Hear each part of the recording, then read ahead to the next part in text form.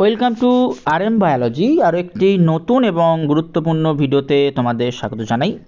তোমরা থাম্বনেল দেখে নিশ্চয়ই বুঝতে পেরেছো যে আজকের ভিডিওটি কিন্তু SMFWB অর্থাৎ যেটি বহুল প্রচলিত প্যারামেডিক্যাল পরীক্ষা নামে 2024-এ তার কি সিলেবাস থাকবে, কি বই তোমরা ফলো করতে পারো, কোশ্চেন প্যাটার্ন কেমন থাকে, কিভাবে প্রস্তুতি নেবে এবং সরকারি কলেজ পাওয়ার জন্য কত মার্কস পেতে হয়, সমস্ত কিছু জানবো এই ভিডিওতে।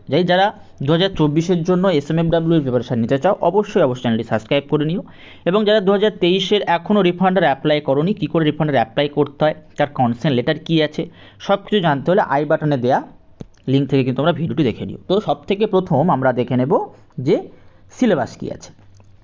দেখো, মেনলি এই যে পরীক্ষাটা হয় SMFWB সেটা কিন্তু 10+2 লেভেলের পরীক্ষা, অর্থাৎ উচ্চ মাধ্যমিক স্ট্যান্ডার্ডের পরীক্ষা। তো উচ্চ মাধ্যমিক স্ট্যান্ডার্ডের পরীক্ষা যেহেতু, তাহলে সেখানে 11-এর সিলেবাসও থাকবে প্লাস 12-এর সিলেবাসও থাকবে। তো যে কটা সাবজেক্ট থাকে সেটা হচ্ছে ফিজিক্স, কেমিস্ট্রি, বায়োলজি। তো ক্লাস 11-এর ফিজিক্সের যে সিলেবাস আছে সেই সিলেবাসটা তোমরা তোমাদের সামনে দেখতে পাচ্ছ। Physical world and measurement, kinematics, laws of motion, work energy and power, the motion of systems of particles, rigid body, gravitation, properties of bulk matter, thermodynamics, the behavior of perfect gas and kinetic theory, oscillation and wave। এটা কিন্তু 11 থেকে আছে ফিজিক্সে। 12 থেকে আছে electrostatics, current, electricity, magnetic effect of current and magnetism, electromagnetic induction and alternating currents, electromagnetic waves, optics, dual nature of matter and radiation, atoms and nuclei, electronic devices। তো এই total chapter তোমাদের 11 এবং 12-এর আছে ফিজিক্সে। তো ফিজিক্সে এই পার্টিকুলার পরীক্ষাতে কিন্তু 25 নম্বর থাকে, 25 মার্কস থাকে। এই 25 মার্কসের মধ্যে তুমি যদি ম্যাক্সিমাম স্কোর করতে চাও, সেক্ষেত্রে আমি তোমাদেরকে কয়েকটা চ্যাপ্টার বলে দিচ্ছি, যে চ্যাপ্টারগুলো ডু অর ডাই চ্যাপ্টার। তার মধ্যে 11 থেকে আছে লজ অফ মোশন চ্যাপ্টারটা, ওয়ার্ক অ্যান্ড পাওয়ার এনার্জি এটা, তারপরে আছে গ্র্যাভিটেশন, অসিলেশন অ্যান্ড ওয়েভ। এই চারটে তুমি যদি 11 সেকশন থেকে করে রাখতে পারো, খুব ইম্পর্টেন্ট চ্যাপ্টার 11 সেকশন থেকে। 12-এর সেকশন থেকে যেটা সব থেকে ইম্পর্টেন্ট সেটা ম্যাগনেটিক এফেক্ট অ্যান্ড কারেন্ট এটা এবং magnetism, electromagnetic wave, optics, dual nature of matter, atoms and nuclei R electronic devices. এখান থেকে তুমি যদি এই 6টা করে রাখতে পারো, অর্থাৎ এই 10টা, এই পার্টিকুলার জায়গাটা তুমি যদি করে রাখতে পারো ফিজিক্সের, এখনও মোটামুটি যে পরীক্ষাটা হয় এই পরীক্ষাটা কিন্তু জুলাইয়ের শেষ নাগাদ হয়। জুনের প্রথম দিকে ফর্ম ফিল আপ হয়, জুলাইয়ের শেষের দিকে কিন্তু পরীক্ষা হয়। তাহলে তোমাদের হাতে মোটামুটি 8 মাস বা 9 মাস মতো সময় আছে। তো সেই 8-9 মাসের মধ্যে তুমি কিন্তু খুব সহজেই ফিজিক্সের এই কটি পার্ট করে নিতে পারবে। তো এই কটি পার্ট খুব ভালো করে রাখতে পারো, তাহলে 25-এর মধ্যে তুমি কম করেও কিন্তু 18 নাম্বার মতো স্কোর করতে পারবে। অবশ্যই করে 18 নাম্বার স্কোর করতে পারবে, যেটা 25-এর মধ্যে অত্যন্ত গুরুত্বপূর্ণ, অত্যন্ত ভালো একটি মার্কস। এরপরে আমরা চলে যাই আমাদের দ্বিতীয় যে সাবজেক্ট, সেটা হচ্ছে কেমিস্ট্রি। কেমিস্ট্রিতেও এই পার্টিকুলার এক্সামটাতে 25 নাম্বার থাকে, অর্থাৎ 25-50 কেমিস্ট্রি ফিজিক্স মিলিয়ে। 11 সেকশানে কেমিস্ট্রি যেটা আছে, some basic concept of chemistry, তারপরে পুরো সিলেবাসটা বলছি, পুরো যে সিলেবাসটা সেই সিলেবাসটা বলছি, 11-12টা আমি এখন বলছি না, পুরো সিলেবাস দেখো। Some basic concept of chemistry, solid state structure of atom, classification of elements and periodicity in properties, chemical bonding and molecular structure, তারপরে তোমার states of matter, thermodynamics, equilibrium, redox reaction, hydrogen, S block elements, P block elements, organic chemistry basic part, তারপরে hydrocarbon, তারপরে তোমার nitrogen containing compound, environmental chemistry এগুলো আছে।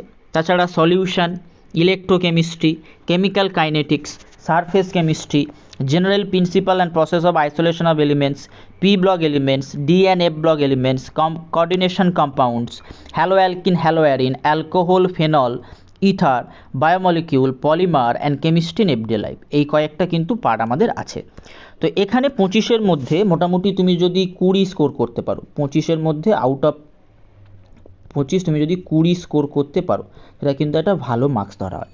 এই 20 score করার জন্য তোমাকে যে পার্টগুলো খুব ভালো করে করতে হবে সেটা হচ্ছে some basic concept of chemistry question আসে, classification of periodicity in properties অর্থাৎ পিরিয়ডিক টেবিল যেটা বলা হয়, কেমিক্যাল বন্ডিং মলিকিউলার স্ট্রাকচার, এটাও খুব গুরুত্বপূর্ণ। তারপরে এই পার্টিকুলার জায়গা থেকে S block, hydrogen, equilibrium, P block, organic chemistry, এগুলো তুমি যদি করে রাখতে পারো। এনভায়রনমেন্টাল কেমিস্ট্রি এটা।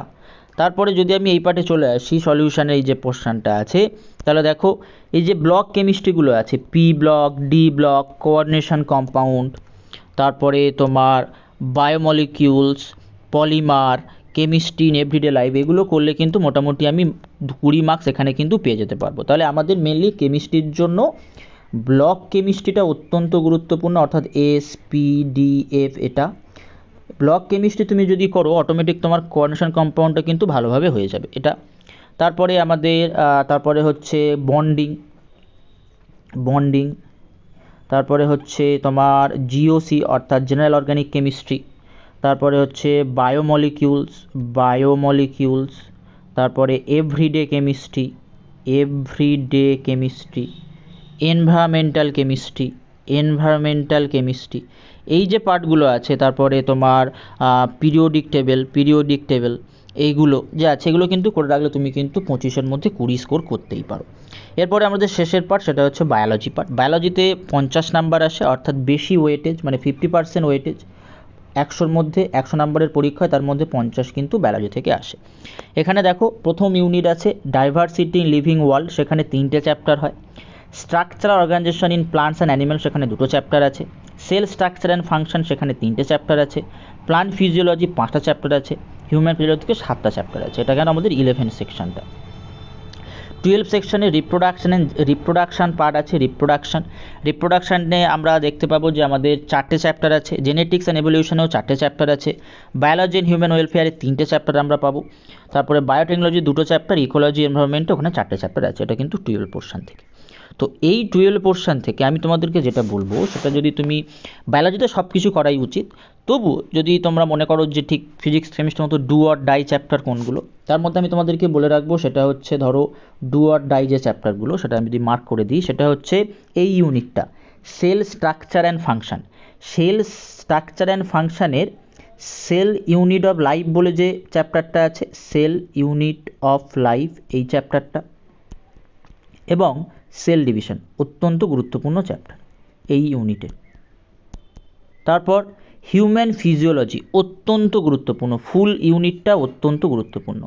তারপরে প্লান্ট ফিজিওলজির মধ্যে পিজিআর অর্থাৎ প্লান্ট গ্রোথ রেগুলেটর, হরমোন যে পার্টটা, এবং যেটা হচ্ছে তোমার ট্রান্সপোর্ট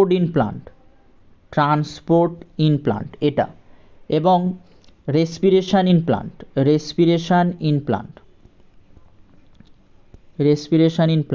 আর প্লান্ট ওয়াটার রিলেশনশিপ, যেখানে হাইড্রোজেন, নাইট্রোজেন এগুলো যেটা আছে, প্লান্ট ওয়াটার রিলেশনশিপ, এই পার্টটা কিন্তু গুরুত্বপূর্ণ। 11-এর এই দুটো ইউনিট তোমাকে কিন্তু ভালো করে রাখতে হবে, হিউম্যান ফিজিওলজি, তারপর sell structure and function, R plant physiology, এগুলো। এবার এই ডাইভার্সিটি ইন লিভিং ওয়ার্ল্ডের যে পোর্শনটা গুরুত্বপূর্ণ, সেটা হচ্ছে প্লান্ট আর অ্যানিমেল কিংডম, অ্যানিমেল কিংডম থেকে ম্যাক্সিমাম যে পার্টগুলো আছে, পরিফেরা, নিডারিয়া, টিনোফোরা, প্লাটিহেলমেন্থিস, আস্কহেলমেন্থিস, অ্যাভিস, রেপ্টালিয়া, এদের কিন্তু ক্যারেক্টারগুলো মাঝে মধ্যে প্রশ্ন আসে। এটা গেল 11-এর পার্ট। যদি 12-এর পার্টের বলা যায়, 12-এর পার্টে যে পার্টটা অত্যন্ত গুরুত্বপূর্ণ, সেটা হচ্ছে জেনেটিক্স এবং এভলিউশন এবং রিপ্রোডাকশান পার্টটা। এই দুটো ইউনিট কিন্তু তোমাদের সবগুলো করে রাখতে হবে, খুব গুরুত্বপূর্ণ। এবং তারপরে আছে তোমাদের এই ইকোলজি এনভায়রনমেন্টটা, এই 3টে ইউনিট কিন্তু গুরুত্বপূর্ণ। তাহলে টোটাল আমাদের টার্গেট যেটা থাকা উচিত, ফিজিক্সে আমাদের 15 থেকে 18, কেমিস্ট্রিতে আমাদের 20, এবং বায়োলজিতে যদি ফুল মার্কস পাওয়া যায়, যেহেতু নেগেটিভ মার্কিং নেই, বলে দিলাম যে নেগেটিভ মার্কিং নেই, এখানে তুমি যদি 40 স্কোর করতে পারো, তাহলে তুমি টোটাল কত মার্কস পাচ্ছ? তুমি পাচ্ছ 75 to 78। এটা কিন্তু একটা খুব ভালো মার্কস। এই মার্কস যদি তুমি রাখতে পারো, অবশ্যই তুমি ফার্স্ট রাউন্ডের মধ্যেই একটা ভালো কোর্সের সরকারি কলেজ পেয়ে যাবে। এবার কোশ্চেন প্যাটার্ন কেমন থাকে? কোশ্চেন প্যাটার্ন এমসিকিউ প্যাটার্ন হয়, প্রতিটা সঠিক উত্তরের জন্য তুমি 1 মার্কস পাবে, ভুল করলে কিন্তু কোনো নেগেটিভ মার্কিং নেই। এই পরীক্ষাটিতে নো নেগেটিভ কোনো নেগেটিভ মার্কিং থাকে না। এবার অনেকেই প্রশ্ন করে যে কাট অফ কত হতে পারে। দেখো, যেহেতু অনেকগুলো বেসরকারি কলেজ আছে সেহেতু এই পরীক্ষাতে কাট অফটা একটু কম যায়। যদি আমি শুধু সরকারির জন্য বলি, গভর্নমেন্ট কাট অফ, যদি গভর্নমেন্টের জন্য কাট অফ বলি, তোমাকে কম করেও কিন্তু 45 মার্কস সিকিওর করতে হবে, 45 নাম্বার তোমাকে কিন্তু পেতে হবে। আর যদি প্রাইভেটের জন্য বলি, যে তোমরা যারা প্রাইভেটেও পড়াশোনা করতে চাও তাদের জন্য বলি, তোমরা যদি মোটামুটি 30 পর্যন্ত তোমাদের স্কোর থাকে তাও কিন্তু তোমরা প্রাইভেট কলেজে পেয়ে যাবে। এটা কিন্তু কাট অফ গেল। এবারে আমরা বই ফলো করতে পারি। দেখো, বই কি ফলো করব, বুকস কি ফলো করব। এটা তোমার একটা অল ইন্ডিয়া লেভেলের পরীক্ষা, এই পরীক্ষা SMFWB একটা অল ইন্ডিয়া, মানে 10+2 যদি কোর্স সিলেবাস, অল ইন্ডিয়া পরীক্ষা বলতেই পারি। তো এখানে তোমরা প্রতিটা সাবজেক্টের জন্য এনসিইআরটি ফলো করতে পারো, যাদের ইংলিশে কোনো অসুবিধা নেই। এখন তো সমস্যাও নেই, এনসিইআরটির বাংলা ভার্সান বেরিয়ে গেছে, কিন্তু ট্রান্সলেশনে প্রচুর পরিমাণে ভুল আছে। যারা ইংলিশ মিডিয়ামের স্টুডেন্ট তারা এনসিইআরটি ফলো করতে পারো, অবশ্যই করে ইংলিশ ভার্সানটা ফলো করো। আর যারা বাংলা মিডিয়ামের স্টুডেন্ট তাদেরকে বলবো তোমরা তোমাদের টেক্সট বই ফলো করো, টেক্সট বুক ফলো করো। টেক্সট বুক ফলো করলেও কিন্তু SMFWB ক্র্যাক করা যায়, ঠিক আছে। এছাড়া এগুলো তোমরা পড়বে থিওরির জন্য। এবার যদি অবজেক্টিভ বা এমসিকিউর জন্য আমরা কি বই ফলো করতে পারি। এমসিকিউর জন্য আমি প্রথমে তোমাদের ফিজিক্সের কথা বলছি। ফিজিক্সে তুমি এমটিজি পাবলিকেশনের যে কোনো বই ব্যবহার করতে পারো, এমটিজি বা আরিহান্তের। যদি আরিহান্তের বই নাও, আরিহান্তের একটা রিজিওনাল এক্সামের জন্য বই আছে, সেই বইটা ফলো করতে পারো। কেমিস্ট্রিতে তুমি এমটিজি পাবলিকেশনের বই ফলো করতে পারো, সেটা এনসিইআরটি ফিঙ্গার টিপস হতে পারে, সেটা নিট গাইড হতে পারে। বায়োলজির জন্য তুমি অবজেক্টিভ ব্যবহার করতে পারো, মার্কেটে অনেক বই আছে বায়োলজির। আমি যেটা সাজেস্ট করব সেটা হচ্ছে তুমি এমটিজি একটা ফলো করতে পারো, এমটিজির যে বায়োলজির অবজেক্টিভ, যে কোনো অবজেক্টিভ 10+2 লেভেলের। অথবা তুমি যদি বাংলাতে পড়াশোনা করতে চাও তাহলে সাঁতরা বই আছে, সাঁতরার যে নিটের বইটা পাওয়া যায় সেটা ফলো করতে পারো। অথবা এখন দেখবে তোমার ছায়া, সাঁতরা দুটো জায়গা থেকেই 11-12 অবজেক্টিভ শুধুমাত্র এমসিকিউর জন্য একটা বই রিলিজ করা হয়, সেই বইটাও কিন্তু তোমরা ফলো করতে পারো। তো মোটামুটি তোমাদের টার্গেট থাকা উচিত কত? তোমাদের টার্গেট থাকা উচিত 60 মার্কস। সেই 60 মার্ক টার্গেট থাকলে তুমি কিন্তু আরামসে একটা গভর্নমেন্ট কলেজ পেয়ে যাবে একদম প্রথম রাউন্ডে। তো মোটামুটি তোমাদের প্রিপারেশন, ফ্রি অফ কস্ট, প্রতি সোমবার সকাল 10টায় আমি তোমাদের কাছে ভিডিও আনবো। তার জন্য চ্যানেলটি অবশ্যই করে সাবস্ক্রাইব করে রাখো, বেল বাটনটি বাজিয়ে দাও। তো আজকের ভিডিওটি এই পর্যন্ত।